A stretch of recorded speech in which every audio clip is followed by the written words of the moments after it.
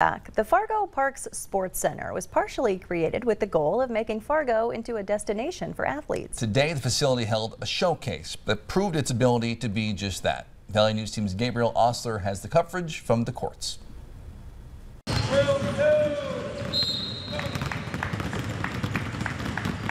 crisp sounds of dribbles and swishes echoes through the Fargo Park Sports Center.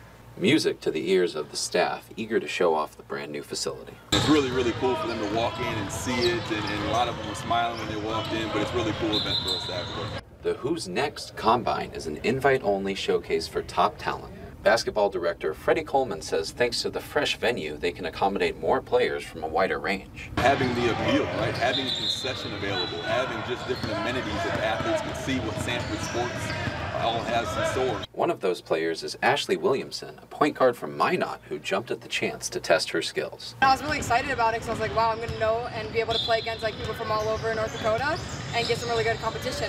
Her dad and AAU coach, Wade, says that having a center like this in North Dakota makes traveling worlds easier. The only place that's close like this is Watertown, and they have a very similar facility, and same as Sioux Falls. And for us to be able to only travel 4 hours instead of 8 by the car, way easier for all of us. Also grateful for the proximity were the college coaches in attendance. Unable to speak on camera due to NCAA compliance rules, but undoubtedly grateful for the chance to do some scouting in their own backyard.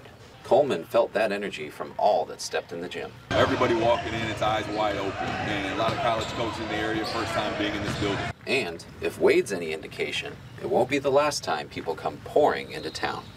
So as a coach, if you get an invite to a tournament happening out here, you're definitely going to be coming back? Right now. In Fargo, Gabriel Osler, Valley News Live.